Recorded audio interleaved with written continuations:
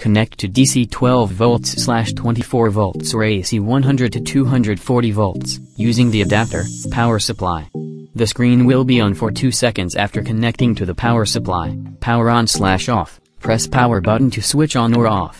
Temperature control. Press up or down for temperature control. The setting will be saved automatically after 4 seconds. Note, the temperature displayed is the current temperature of the compartment. It'll take a while to reach the set temperature. Temperature range, 2020 C, 468 F. Power saver mode. Under the running state, long press setup for 3 seconds until screen flashes, then press setup again to select H high, M middle, and L low energy use settings. Factory setting is hide. Cooling mode. When powered on, press setup to switch between max fast cooling and eco energy saving mode. Factory setting is max.